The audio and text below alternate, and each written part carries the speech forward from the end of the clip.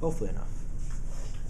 All right, on a problem like this, we have x minus a negative 74. One thing I want you guys to remember is whenever we have two negative signs next to each other, they're kind of canceling each other out, and what we can do is we can actually rewrite the problem.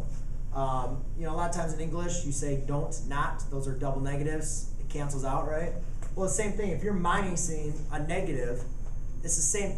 Those pretty much are canceling out. So a lot of times, whenever we have two negatives, we can just make it positive. So I'm going to rewrite my equation now into x plus 74 equals a negative 22.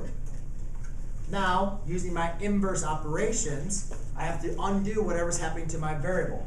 So I see my variable, because remember, my x is what I'm solving for, so I'm going to undo what's happening to it. So if it's being added by 74, I'm now going to subtract 74. And whatever you do on one side, you have to do on the other. All right, so 22, a negative number minus a negative number, is kind of like adding them and knowing the answer is going to be negative. So these cancel out to become 0, so I'm just left with x equals a negative 22 minus 74. Remember, if they're both negative, you can just add them up and you know your answer is going to be negative. So that would be a negative 96. So that's how you solve that problem when you have two negatives right next to each other. Let's just make videos today.